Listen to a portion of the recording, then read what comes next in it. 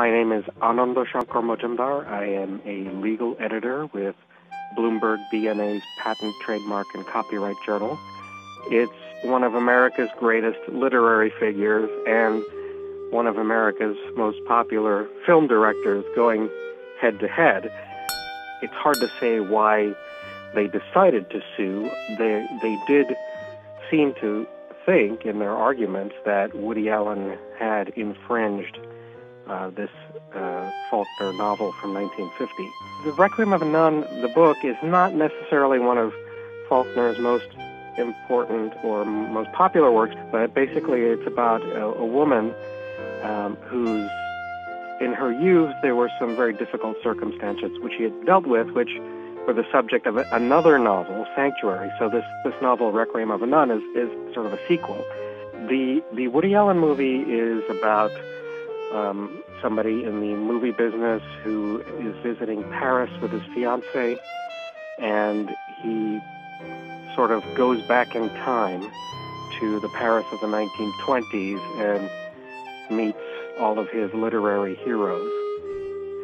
But this particular quotation, which originally was, "The past is never dead, it's not even the past," is probably one of his best-known lines, and it has been widely used in all kinds of circumstances. And one of the more recent prominent uses was in March 2008 when Obama, who was then a U.S. Senator running for presidency, he was being hammered in the media over his relationship with Reverend Wright, and he gave the speech. The speech is still probably one of his best-known speeches.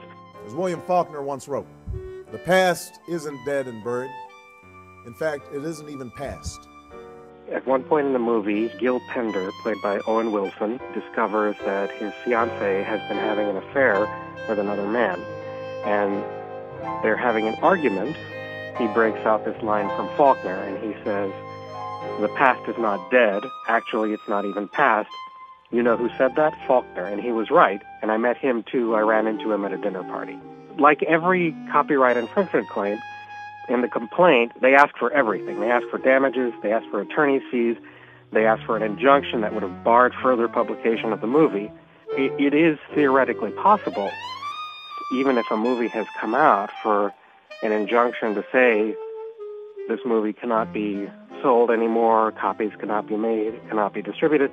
One of the most famous cases back in the early 20th century was the movie Nosferatu, the classic vampire movie, which the owners of the copyright in Bram Stoker's Dracula got an order to destroy all existing copies. Now, some copies did survive, so that's why we can still watch Nosferatu. I think it's pretty clear that the judge in this case, Michael P. Mills, rather enjoyed presiding over this situation. And in the very first paragraph of the opinion, he throws in this quip saying that he's glad he wasn't forced to watch Sharknado in order to deliberate on this case. And this is clearly a judge who is not only a fan of literature and art house comedy films, but is also reasonably current on pop culture, considering that the Sci-Fi Channel premiered Sharknado exactly a week before the court's opinion came out.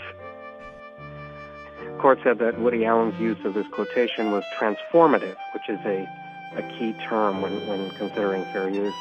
And the court said it was rather obviously transformative. Faulkner's story is this serious, philosophical, somber story about murder and the death penalty and the relationship of the past to the present. And the Woody Allen movie is a comedy, and this line is used in a very different context. And the court said this is diametrically dissimilar. That was the court's words. The way it came out is sort of affirms what current understanding and what practice has been for decades, if not centuries. People have always quoted from significant literary works without infringing.